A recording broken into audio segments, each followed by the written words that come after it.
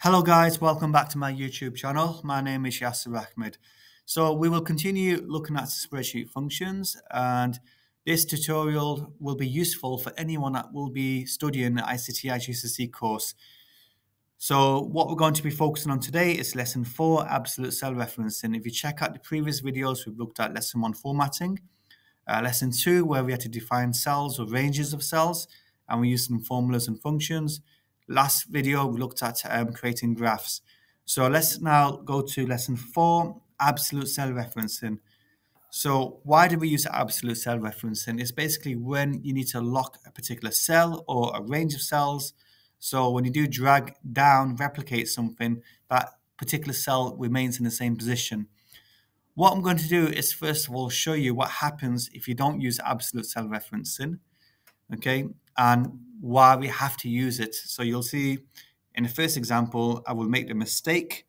Then in the second example, we will use absolute cell referencing, and then hopefully that will make sense why we have done or why we have used absolute cell referencing. Okay, so let's start. So task 1, use absolute cell referencing to work out the new student and staff prices. So what we have are some mobile phones. We have the prices, okay. Students will get 10% discount from the price, and staff that work at the shop selling the phones will get 20%. So to work out the discount, what we need to do is click on the price of each phone and then multiply it by the percentage. Okay, so the percentage is in cell D6. What I'm going to do now is just press enter. So it works out the answer for the first phone. So 10% of 350 is $35. If you want to change your currency, guys, you can do. So I prefer to work in United Kingdom pounds. Now, this is where we're going to have the problem. If I go to the bottom of this cell, you can see this little square. And if I press the left mouse button down and drag this down, we have some issues. If I click on value, you can see it's trying to multiply this cell here against this cell, which is not going to work since this cell contains text values. The next one is multiplying this value by this value. So you can see it's moving down. It's not staying in this absolute position here. If I come to here, this is now being multiplied against this value here. So this is obviously a mistake. What we need to do is click on the price again, multiply, and then click on this percentage. To lock in this cell, guys, what you need to do is press, on my keyboard, it's function and F4. On your keyboards, it might be command and F4 or shift and F4. So to lock, what you'll see is a $ before the letter of the cell and a $ before the number of the cell. Now, if I replicate this down, so you can either drag it down or you can double click on the little square, you can see the percentage has been locked in. So the percentage is D6, it's not moving anywhere. This cell is referring to the position of this cell here, so that's relative to this position. But this cell here is absolute to this particular one cell. Okay, so the new student price is going to be the original price minus the discounted price or value. And this is the final price.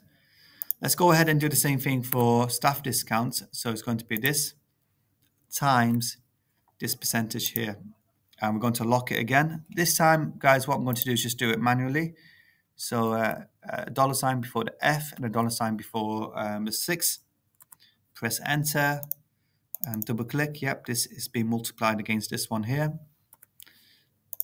Click on the square and you can see this cell is absolute, but this cell C11 is referring to this cell here.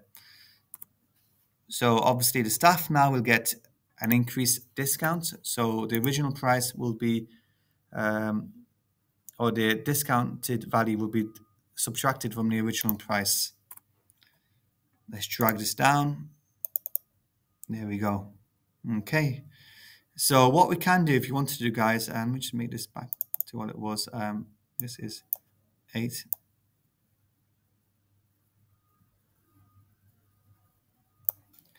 If I wanted to increase this or decrease this, so let's say 22.5%, automatically these values will go up. So if I click here, or it's rounded up to 23%.